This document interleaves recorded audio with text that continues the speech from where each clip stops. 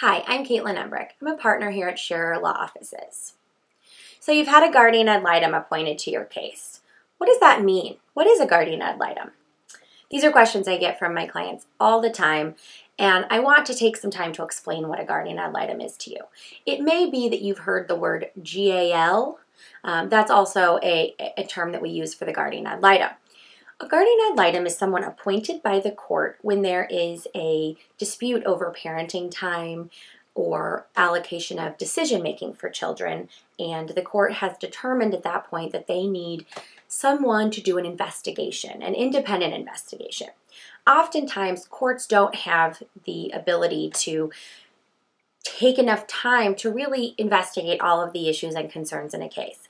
And oftentimes we don't want to bring children into court to discuss issues regarding their parents.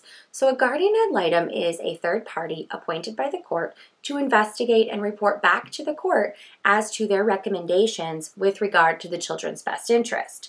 So they may meet with each party, they may meet with the children, they will talk to other individuals that have knowledge of the case, they may talk to counselors, they may discuss the case with the attorneys, they review all of the discovery in the case.